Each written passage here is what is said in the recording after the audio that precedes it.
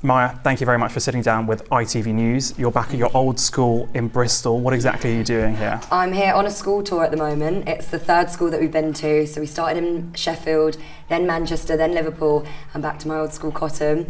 And it basically came about because I get so many messages from young people in my DMs on Instagram and on Twitter, asking for advice about things and asking how I'd cope with certain things. And I thought back to when I was in school, and I didn't really have many people that I could connect to come in to speak. There was never anybody that looked like me or anybody that did a job that I wanted to do. And so the aim of it is just to kind of round up this troupe of amazing people I know from different walks of life, different backgrounds, different ethnicities, different shapes and sizes, and to talk about our experiences and open up about mental health. And hopefully somebody in the audience at any of these schools that we go to can connect to one of us and leave that room inspired. That's the aim. You've always been very open about your background and your growing up in Bristol. How has that impacted your mental health as a whole and who you are now? I'd say growing up in Bristol literally has made me the person I am 100%. I love Bristol. I have like not a bad word to say about it. I always say that Bristol, I probably would have still lived there if it wasn't for job opportunities in London. But in terms of like my life so far impacting my mental health, I mean, it's only really since I was in the spotlight kind of world, or have however many eyes there are online looking at you, that you actually start to feel a little bit anxious and you start doubting yourself a little bit, and maybe there's a lot of pressure online to be the perfect person, and if you're not perfect like me, it can get a bit overwhelming sometimes when you're trying to be this. And one thing I've always done is try to show every aspect of my life and try to show me when I'm glamorous and dolled up on telly, but also me when I'm rough and I'm not feeling my best, and be open with that so that if there are young people following me, they can see that no matter how perfect my life can look at some points, I'm just as normal. I have down days, I have mornings where I wake up and I don't feel like I want to do anything. I can look rough if I don't have a glam team of 10, and just try and be as honest and as open about myself and my life as possible, so that, yeah, they're not looking online and thinking, oh gosh, I'd never be like that, because they can be like that. Do you think young people now with social media are even more susceptible to feeling anxiety or nervousness or jealousy in some form through seeing these kind of hyper idealistic views of life on Instagram and Twitter and that sort of thing? Yeah, I think so. I mean, when I was in school, the only thing I could compare myself to was like maybe Beyonce on the cover of a shiny magazine, and that didn't ever really make me feel much pressure, because it was like, that's a magazine, that's glossy, you separated it quite a lot. Whereas now, everybody has the same apps, everybody has the same access to phones and cameras, and you could see a famous person with a selfie and think, why don't mine look like that? Not knowing that there's a team of 10 behind that photo that have edited it and added all lighting and hair and makeup and things like that. And I think, yeah, it's just about reminding people, young people especially, about the reality of online. Like, Instagram is literally a highlight reel. That is people's best moments. That's not them when they're crying. That's not them when they've woken up and had a bad day, or when somebody's passed away and they had to deal with that. It's literally just them showing their best selves. And yeah, I think the more that you drill that into people and hopefully remind young people that it's not real, it's just the best bits, it could be a lot easier to deal with, I suppose, and it would take away some of that pressure.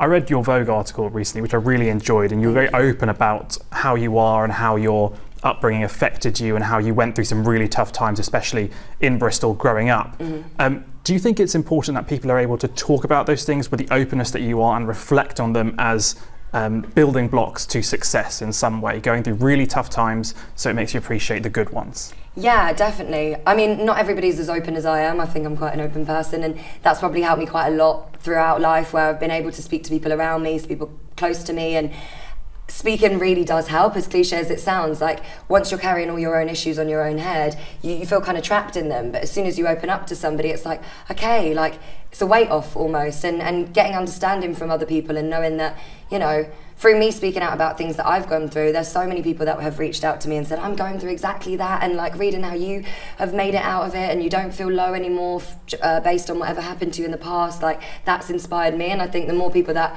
are brave enough maybe to speak about their personal situations, the better. But I'm not naive to the fact that not everybody wants to broadcast their personal life problems, and I just say that if you can speak about it, do. If you can't, just make sure you speak to somebody, whether it's publicly or not. I think getting things out of your chest and out of your mind and into the air helps everybody.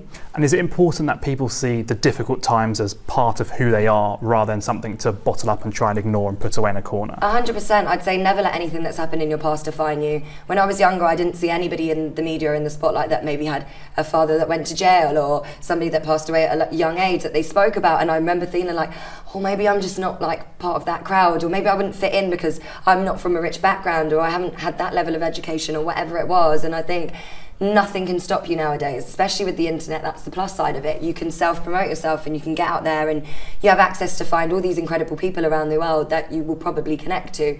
And I just say, yeah, bad stuff happens in life to everyone. It's inevitable. You can't help it, you can't control it, but never let that define you, because you are just as worthy as the next person.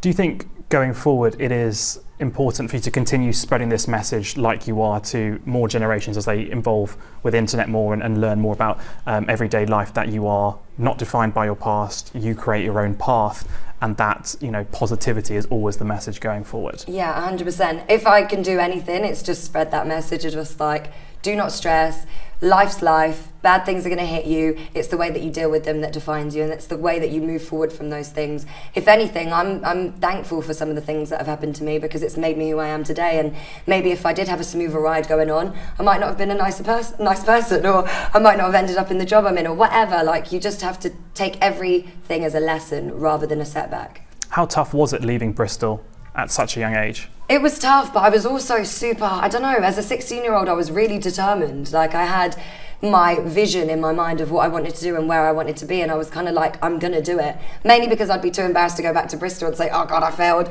But also just because I didn't want to do anything else. And I think when you're so adamant about your dreams and you've got one focus, like, you have tunnel vision almost. And yeah. That's why I'm always like to young people, like, if you have something that you're really passionate about, just do it. And especially in your teens, like when you're at school, you have all the room to mess up, all the room to fail and try again. You can have a million different jobs by the time you're 30 if you want to. And I just think, do it. The only thing stopping you is yourself, as cliche as all these things sound. So what was life growing up in Bristol like? How, you know, day to day at Cottam School? Yeah. What were your friends like? What was an average day in Maya Jama's life at school? 12 years old, yeah. At Cottam School, 12 years old, Maya Jama's normal day. Well, I'd go to school with a massive group of friends, because I lived kind of on the hill on the way to Cottam, so it would be a crew of us that would go to school together. I don't know, I was like the class clown pretty much. I was never that academic. Like, I got through. I got enough grades to get into sixth form pretty much, but I wasn't like the smart one. I was more just like the silly fun one. Loved drama. Obviously Cottam, it specialises in performing arts, so it was perfect for me. And yeah, I had a really good childhood. I enjoyed school a lot. Like, we had so much fun here. Everybody was lovely. I had students from all over the world. Like, everyone came from a different background. It wasn't just one kind of person, which I think opens you up to the world a lot better, because you have no surprises. You know how it is to come from that place and do that and da-da-da. And yeah, Cottam was good. I had fun. What's your fondest memory of being a Bristol child? A Bristol child? I think my fondest memory of just growing up in Bristol is just like, it's small enough so that you know a lot of people and you feel a massive sense of community, but it's big enough that you're not on each other's toes and you're not in each other's faces and in each other's business. I feel like that's where it's got the perfect balance. And yeah, it was fun. It was just really fun. I always used to say it's kind of like Skins, but like a bit more PG version. But yeah, no, it was good. If in one sentence you could sum up your message to young people growing up today, what would it be?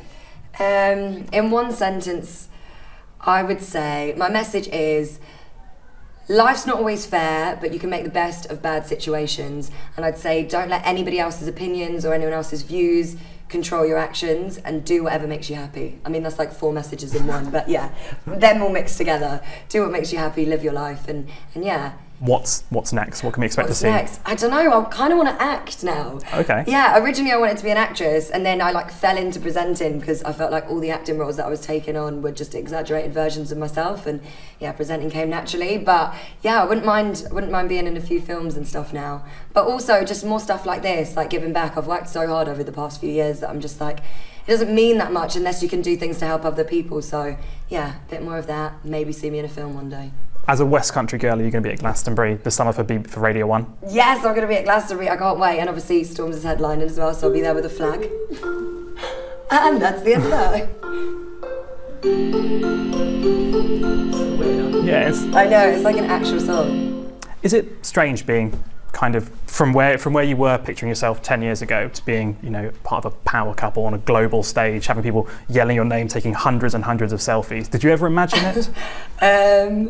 Maybe not exactly, I didn't imagine that, but I did have a vision in my mind, like, yeah, one day you're going to be that person.